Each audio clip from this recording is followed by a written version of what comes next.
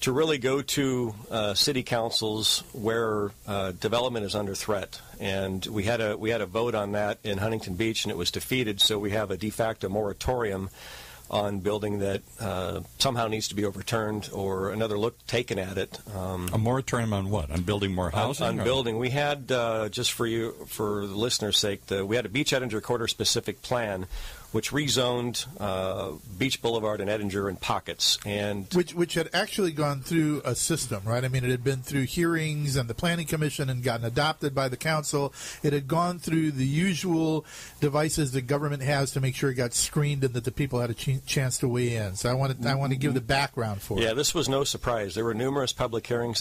The genesis was around 2005, and it was adopted and approved in 2010. Right. And that in that process, the environmental impact report supported 6,400 housing units. Which would have helped your city enormously in terms of this jobs housing balance we're talking about. That's for sure. And the city council was a little bit more prudent. They cut the number to 4,500 housing units, and we have 1,900 built to date that aren't even fully occupied.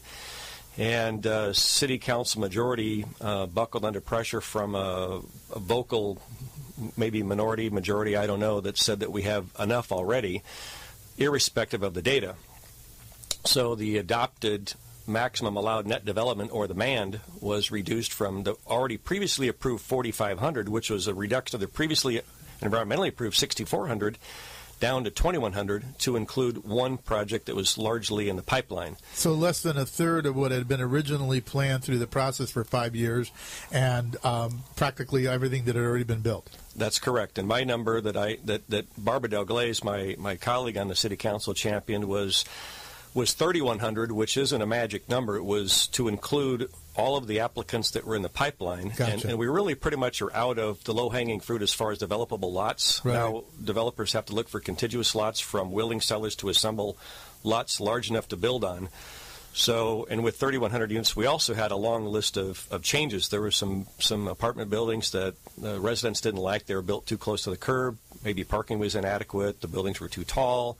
So we had a long list of changes to increase parking, increase the setbacks, terrace upper story roof lines, just to make it more visually appealing. Right. And they all popped up at once because of the lack of money, the recession, coming out of the recession. Sure. Yeah. And their apartments, not condos, because of construction defect lawsuit issues. Yeah. And that's what the market is asking for. The market is asking for luxury apartment rentals, and right. That's what we built. Well, and that's an example, right, of sort of the conundrum that each of the cities face. And so your object as a committee, you said, is to go out and talk to each of the cities and to engage them on these issues and to have them have tools, I assume, that ACCOC How do you get develop. people, I'll ask a difficult question. How do you get the public, though, that came to California for a lifestyle, Orange County for a lifestyle, and we love it, now just close the door and let's keep everybody else away? I got mine. How do you show them the benefit and get them excited about growth and development when all they want to do is stop growth, and because they see it as nothing but more problems? They don't see the benefit. Well, they've got theirs, right? I got mine.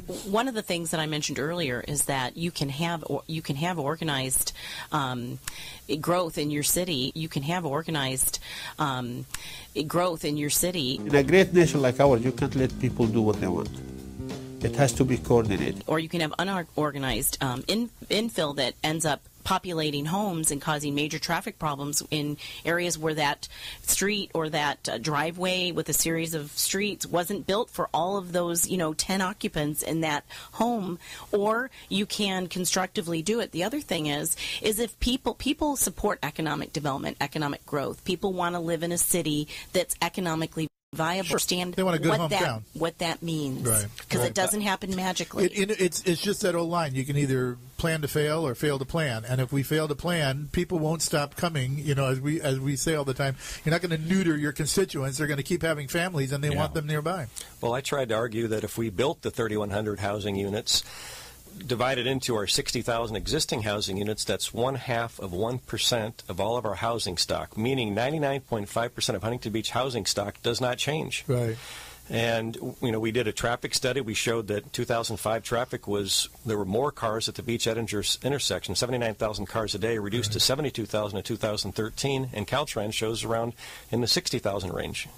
even with new residents. Yeah, you're not talking about massive intrusion of housing and that you're going to change the nature of your city. You're just talking about doing your fair share to keep up with the natural growth of a county that is, is burgeoning. And your point is that if you say no, and we're not going to add this housing, those people aren't all going to go somewhere else. No. They're just going to move in with their family Right. or double stack houses and load up. Anyway, it's not like they're all just going to disappear. They're not going away from Orange County. They're just causing more problems for the cities. And we're delighted that you two are going to tackle that in your committee and take a look at it.